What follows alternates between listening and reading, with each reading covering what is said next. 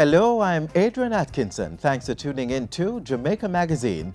In today's show, we'll look at how the Ministry of Justice is making access to legal counsel a lot easier.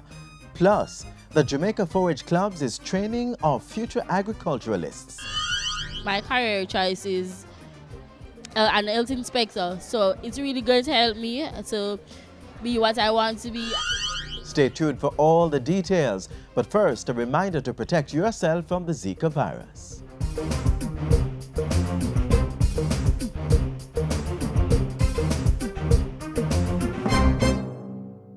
This is the Aedes aegypti mosquito that spreads the Zika, chikungunya, and dengue viruses. Protect yourself from the bite of this mosquito. A message from the Ministry of Health.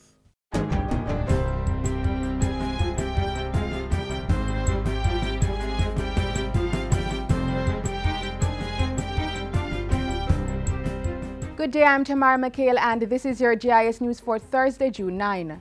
Local businesses are being urged to seize opportunities to expand their market reach to Costa Rica. The call comes from Prime Minister Andrew Holness and follows recent bilateral talks with President Luis Guillermo Solis. President Solis invited Jamaicans to participate in their trade exhibition, which is to be held in Costa Rica in September 2016, in order that Jamaica can identify possible ways of increasing trades in goods and a variety of manufactured products in an effort to address our negative trade balance with Costa Rica. The Prime Minister and President Solis also agreed to increase trade relations and technical cooperation in the areas of medical supplies and technology, agriculture, security and tourism. In the meantime, Jamaica and Cuba have committed to increase language training, giving more Jamaicans the opportunity to be fluent in Spanish. The truth is that Cuba will need to rapidly make English their official second language, and Jamaica will rapidly need to make Spanish our official second language. A multi-destination tourism agreement was also signed with Cuba. We acknowledge the importance of working together expeditiously to facilitate the movement of people through the region to support multi-destination tourism in the Caribbean. And Cuba and Jamaica will be sharing expertise and best practices on tackling the potential threat of climate change and rising sea levels on the region. President Castro offered to provide experts to provide advanced data gathering, modeling, and projections for mitigation and the definition of appropriate responses by the state. Prime Minister Holness was updating Parliament on Tuesday about his participation in last weekend's 7th Summit of the Association of Caribbean States held in Cuba. Operations recently got underway at the Long Pond Sugar Factory, rescuing the livelihoods of over 230 farmers and 130 workers in the factory. It's the result of government's intervention to keep the factory operational for the 2016-2017 crop year, while the Long Pond owners search for new investors and other revenue streams. Agriculture Minister Carl Samuda told Parliament on Tuesday that $180 million allocated in the previous administration for transportation support had been diverted to repair the factory. We are currently in the process of rescuing 70,000 tons of cane, while honoring a commitment to supply 45,000 tons to Worthy Park to give them additional throughput to make their factory more profitable. He said government's temporary operations of the factory had resulted in the milling of 4,550 tons of cane and the production of 327 tons of sugar. A memorandum of understanding will be signed on Friday for a comprehensive transitional living program for children in state care. While making his contribution to the sectoral debate on Wednesday, Youth State Minister Floyd Green said it was being implemented to improve the living conditions for young people leaving residential care at age 18. The project will also facilitate the creation of a safe and appropriate transitional living facility for 40 females right here in Kingston who, upon leaving state care, have nowhere to go. The initial scope of the program has also been expanded to build a transitional home for boys in Southfield, St. Elizabeth, The program is being executed by the University of the West Indies through the Caribbean Child Development Center in partnership with the Child Development Agency. And finally, more young people are being encouraged to become creators, innovators, and owners of intellectual property instead of being only users and consumers of technology. And whether you're going to own your businesses, because we need some Fortune 500 companies in Jamaica, we need 80% of you to go to university. We need all of you to be fully trained and certified and equipped so you can tackle all the challenges that the 21st century will throw at you. The Education Minister was speaking recently at the inaugural Success Rally for Teens in Kingston. And that's it for GIS News today. I'm Tamara McHale. Thanks for watching.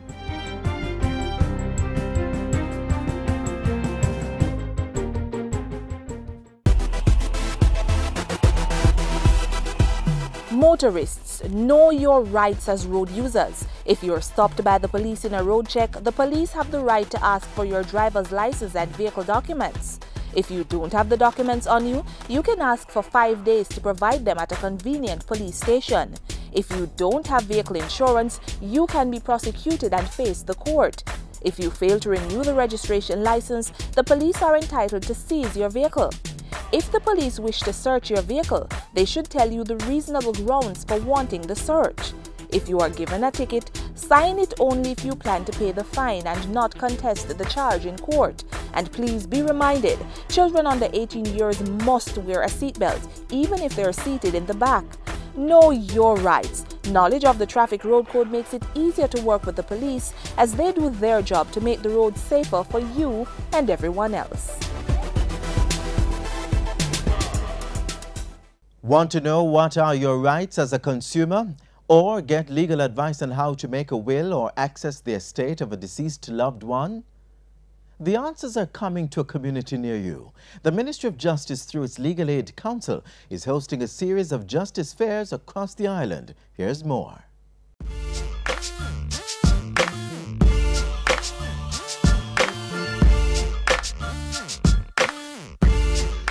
Free legal advice. Lawyers are expensive, and here we have a legal aid council with lawyers who are capable of giving the sort of advice and a sort of general knowledge of what is happening in the courts. Free entertainment. Reggae music is a thing, you can't get too much.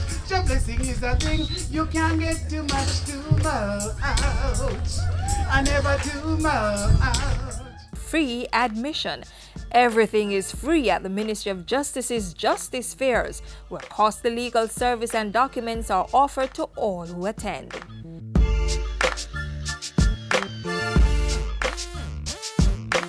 In 2016, the Legal Aid Council is embarking on a series of justice fairs. The council, an outfit of the Ministry of Justice, has partnered with the Citizen Security and Justice Program 3 to host at least 4 justice fairs across the country. These events, which are free to the public, are being held particularly in vulnerable communities. The first one was held at the Jose Marti Technical High School and welcomed residents of Central Village, March Pen, and other surrounding communities of Twickenham. Sometimes persons find it difficult to access the various institutions that may be able to assist them. So we are actually removing from offices and going into the field, and especially into areas, inner city areas that may need the assistance most. It's absolutely important that members of the communities and surrounding communities in which we have this justice fair. These justice fairs, as can be seen and known, a number of other government agencies are in attendance. The National Housing Trust, Administrator General Department, LAMP, which is the persons who want to register their land can come out and get information. And we have the Victim Support Unit. A number of other services are being offered at the Justice Fair. So what sort of legal advice is offered at these fairs? We're encouraging persons to make a will. We have our will forms that they can get, and we also have brochures. We also want to speak to them of the services that we offer. We administer estates of deceased persons who die without leaving a will and leaving children under 18 years old. We will take in those estates, we investigate, we find out what the assets are, what the liabilities are, and then in accordance with our new amendment to our Act, which give the Administrator General powers to now issue our own grant. We no longer have to go to the court in matters where there are children under 18. We now issue our own grant, and so that expedites the estate administration process. We want to share with consumers what their rights are, what their responsibilities are, how they can interface with the marketplace and be very successful in their doings. And certainly we want them to know the roles and the functions of the Consumer Affairs Commission and how the Consumer Affairs Commission assists with bringing justice to them. Banking services, financial, it really doesn't matter. We will try to intervene once it's a consumer-related issue where you might have spent some money you expect, and if it's not working, then we will try to assist. I was invited to the expo and I am here collecting brochures.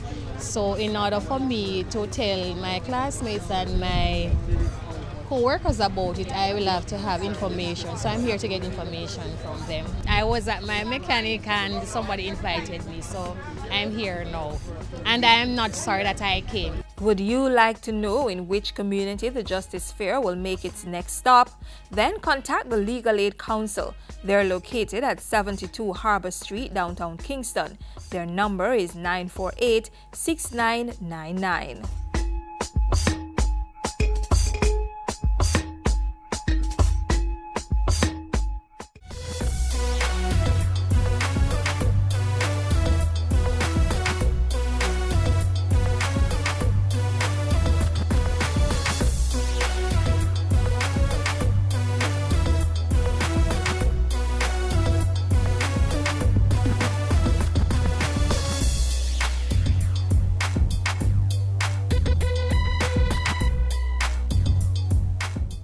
It's been 11 months. 7 years. 12 years. Since I became the most important person in the world. It's a big responsibility to know, say, her future is in our hands. I have to tell him and show him that he is my #1. I want to prepare them for life's journey. So as them grow, them know the difference between right and wrong. I gotta make sure that we keep him out of bad company. Because if I don't raise him right, the streets are going to raise him. I feel, she feel. If me stumble, him fall. Knowing I'm responsible for their future and they're responsible for Jamaica's future. So I won't give up or allow her to quit. I'm going to make sure I'm safe on the straight and narrow. Me prefer to tell them no now than watch them regret it later. Because to the world, I'm just another person. But to my child, I'm the whole wide world.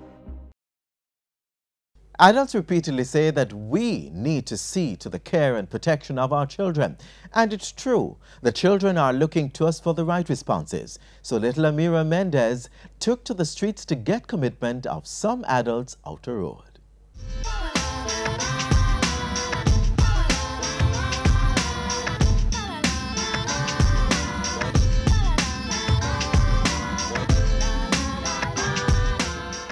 Hi, I'm Amira, and today I'll be asking a few persons how we can keep our children safe.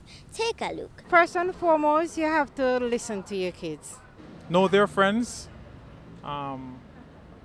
Be open with them. Don't just try to hide what's going on out in the world or whatever. Be open with them. Let them watch the news. After watching the news, you talk to them. Tell them about different methods, how they can stay safe. Encourage them to trust the proper authorities, the doctors, the nurses, the police. Use your intuition that God give you. You can go talk to someone if something is happening, especially the counselors in school. Utilize them some more. Have like daily or weekly sessions at home as to how to guide them into how they go on the road and some of the things that they should expect, some of their environment, like people around their environment and all of that.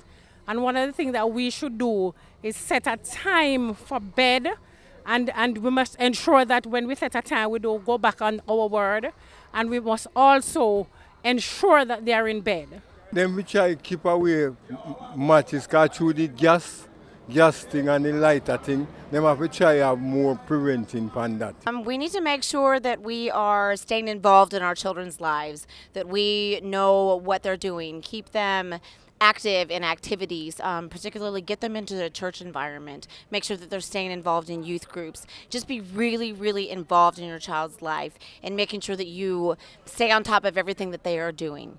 Just get them some things to do, even some trade, some learning process where them can keep occupied. You alone can guide your child.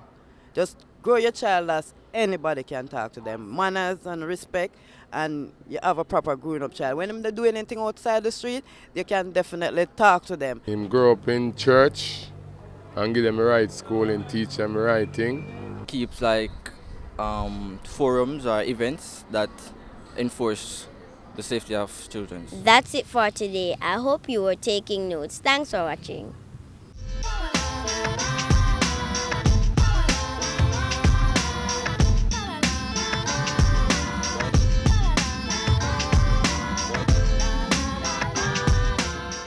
There are other ways we can help keep children safe. For example, ensuring that they wear seatbelts and by helping them to use the road more carefully.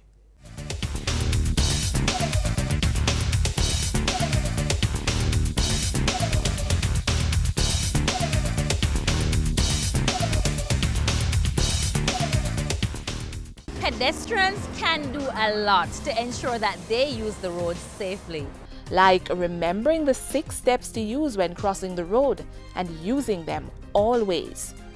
Think, is it safe to cross here? Can I see clearly? And can I be seen clearly? Stop. Once you have decided to cross, stop at that spot. Look and listen. Look left and right and listen to see if traffic is approaching. Wait.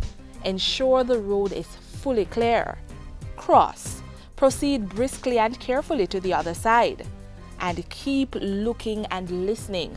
While crossing, look and listen to see if there is any approaching traffic. Some other useful guidelines include wearing light-colored clothing at night. This will allow you to be more clearly seen by other road users. Always walk on the right side of the road towards the oncoming traffic. Make full use of pedestrian crossings, signalized crossing intersections, overhead bridges and other crossing aids as much as possible. Never cross at deep corners where you cannot see vehicles approaching on either side. In areas where there is little or no sidewalk, walk as close as possible to the curb to prevent being hit, and avoid being distracted by electronic devices. Parents are also being encouraged to teach their children some good traffic habits, starting with some simple ones. Teach them the 6-step method of crossing the road. Tell them never to play in the streets. Accompany them to school, the playground and other areas until they are competent enough to go by themselves. And show them the safest areas to cross the road and teach them to use crossing aids properly. It is important to buckle up at all times because not only does a seatbelt save lives, but it helps to prevent lifetime and long-term injuries. It's very important to wear the seatbelt. In case of an accident, the seatbelt will keep you from going forward. In case of sudden impact, you don't, fly from the seat or from the vehicle, so it keeps you stabilized. And if you don't wear the seatbelt, you can be persecuted. So it's very important to drivers to always wear a seatbelt because it saves life. Persons must remember that the seatbelts are installed in the vehicle as a safety device to minimize the injury that you might receive in the event of a collision. So persons who are wearing the seatbelt in this fashion, right, this is not the correct way. The seatbelt must be worn right across your shoulder. If the seatbelt is too high based on your height, then it can be adjusted to fit right across your shoulder. And if you are a tall person, it can also be adjusted so that it fits you as best as possible for your own safety. Children are precious and their safety must be taken into consideration when traveling in a motor vehicle. So if they are too small, a child or booster seat must be used. This is recommended for children under the age of 7. You should also make sure that it is firmly fitted in the vehicle, allowing for minimal forward or sideways movement. Let us use these safety devices to help protect our children from death and serious injuries in road crashes.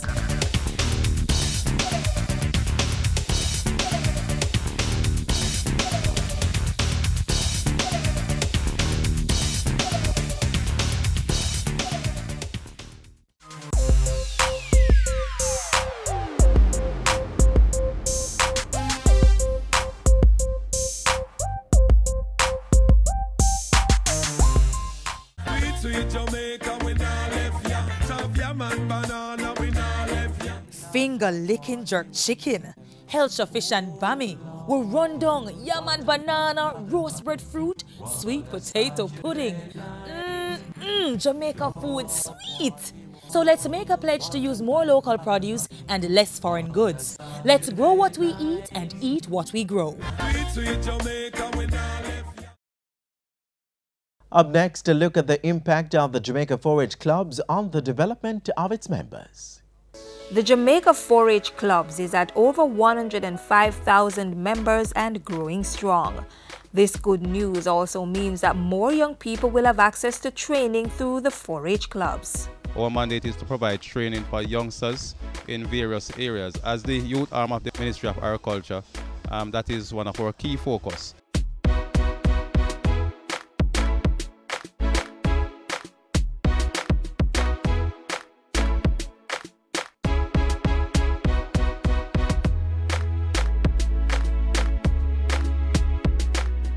With the majority of its membership in schools, the Jamaica 4-H clubs has been engaging students in both theory and practical skills in many areas. These include the care and management of livestock and small ruminants, agricultural production, agro-processing, home economics, hospitality, clothing and textile, and even aspects of engineering.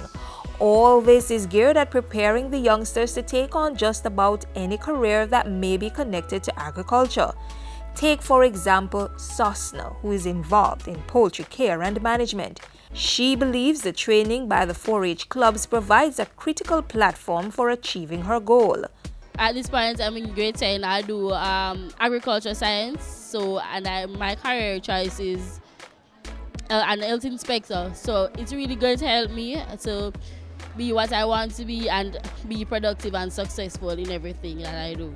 Poultry care, production management teaches you a lot of things. You know how to label the chicken, you know the different diseases that can affect your chicken. In addition, she learns how to build a poultry house, how you feed them, and how to document data and manage records. So by the time she's ready to inspect a poultry farm, Sosna will know what to look for.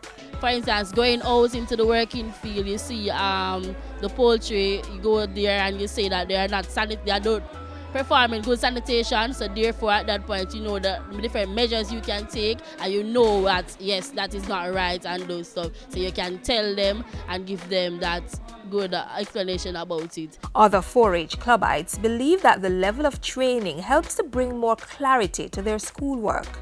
It helped me a lot in my agriculture work and to improve and know about farm animals. Pertaining to the areas of science, I think it will help them when the teachers touch on that topic. Staying true to its mandate of providing training, the Jamaica 4-H clubs has also encouraged and facilitated the formation of 4-H community clubs. Young people leaving school are channeled here to further sharpen their skill sets.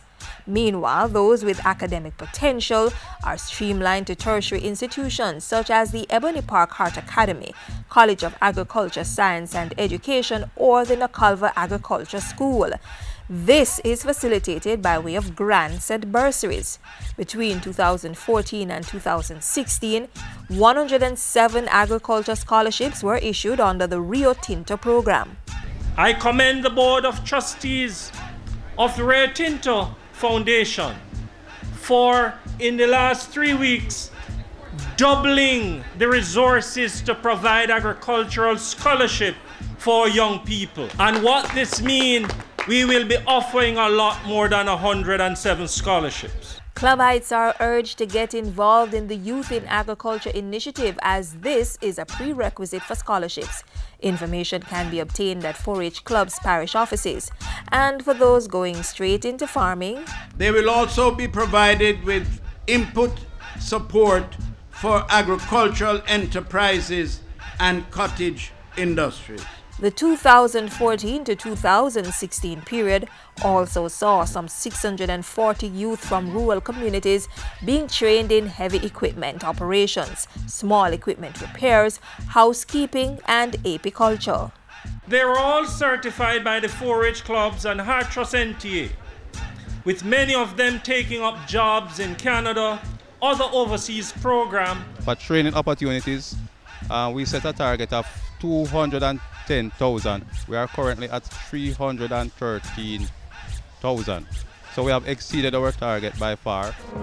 It is crucial for us to use the tool of youth entrepreneurship to provide opportunity for our young people to escape the chains of poverty and crime. Yes, the Jamaica 4-H clubs also engages its members in public speaking as part of the holistic personal development program.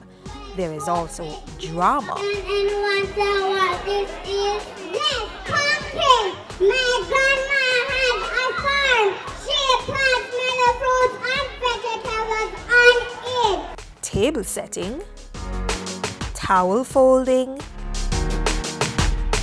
and so much more. Here's what the youngsters have to say about the 4-H clubs. It's a fun club and it teaches a lot of things about life, and it also helps you to build self-confidence, bring you out into the world and let you explore the world. It teaches you a lot of stuff about agriculture, home department, your hands, your health.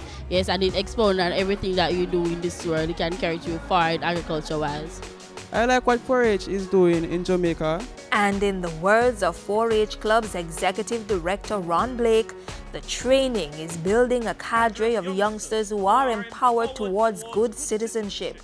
Having the appropriate value for vocational skills. And most importantly, they are seeing agriculture as a viable career option.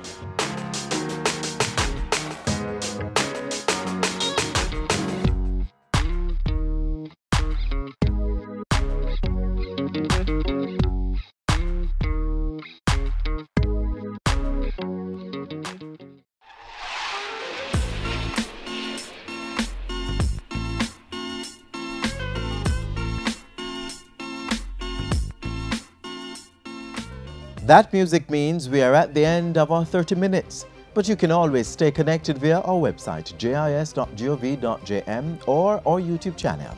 Your feedback is very important to us, so keep sending them to Jamaica Magazine at jis.gov.jm or tweet at JIS News. We'll be back tomorrow, so on behalf of the entire production crew, I'm Adrian Atkinson saying thanks for watching.